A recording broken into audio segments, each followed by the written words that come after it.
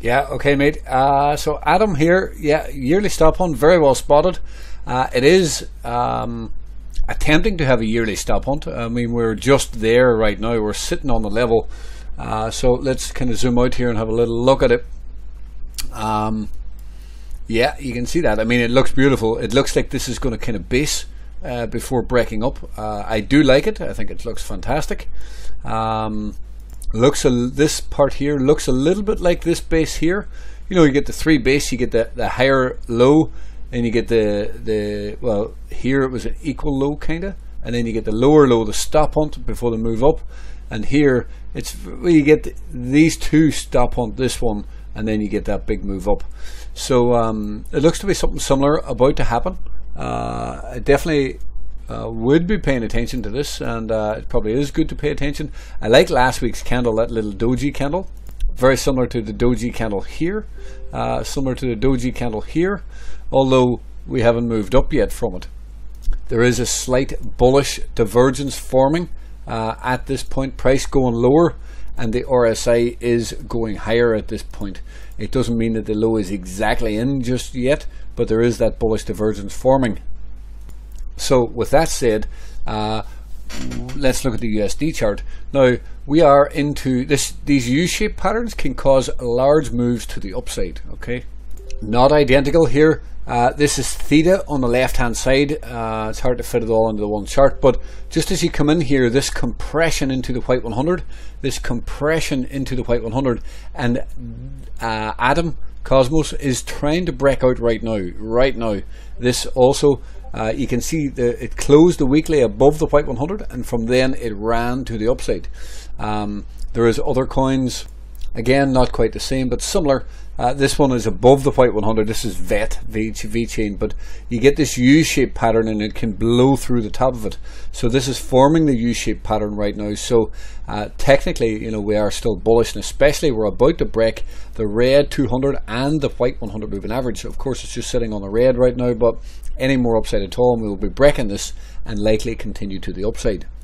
So if we flip to a 9-week chart, we took liquidity already below, and now we have flipped green again on a 9-week. There's a new 9-week candle in 5 days time, and you know, technically so far this is bullish, and we are creating higher lows the entire way up while remaining bullish and getting that the bullish push. The perfectly, this is beautiful here. You could draw this a few ways, but for now I'll just draw that there.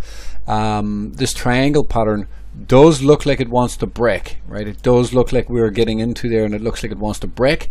What I like about it is this is a bullish engulfing candle after kind of stop hunting the lows of all here. All of these candles, I'm not saying this pivot got taken, but all of the rest of it got taken. And sometimes that's all it needs. It just, sometimes you don't get the stop hunt. But this is a bullish engulfing candle coming off the lows after stop hunting all of these candles. Bullish engulfing, then we took liquidity in the big green candle, we pushed up, and now this is looking strong. It is green. There is a chance these can keep going once they flip green. There's a month left, a full month left. There's a very good chance this could continue and keep pushing higher. So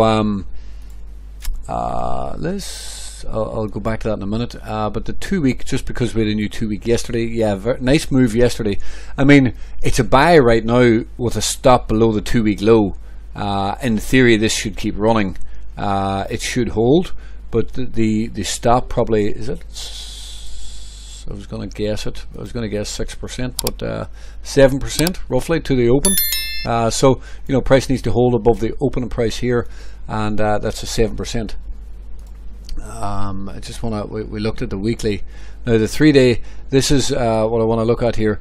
This is in a 3-day apex. Now it's a strange, squashed, tight, compressed 3-day apex, just because of the structure of the chart. But you know, in here this is still considered bullish, and we are attempting to break out now.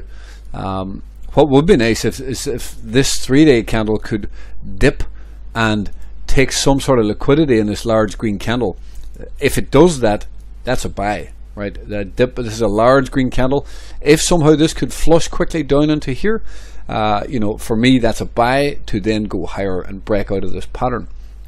So that's, for me, that'd be the ideal situation at the moment. It's tough to it's tough to buy after a breakup like this. It broke up, engulfing the previous candle here. You would not expect price to break down below this resistance support level now. So resistance now becomes support. See here, you get a big green candle up, and then you can get the dip back down. Ideally, if we could get something like that, that would be fantastic. I'm not sure if you can get it.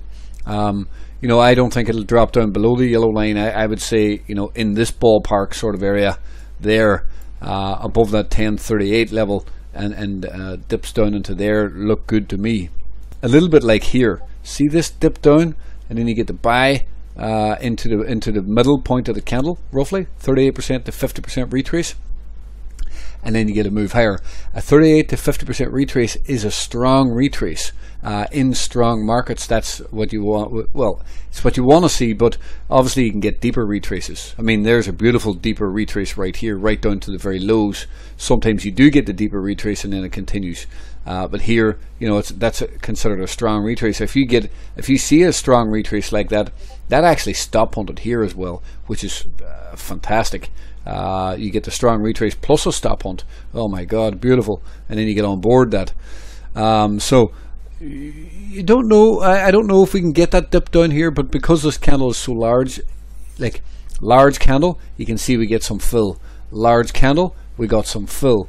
Large candle, we got some fill. Market is strong right now, so it's tough to say if we are going to get that fill. But if we get that fill, I like it for a buy, for a push higher.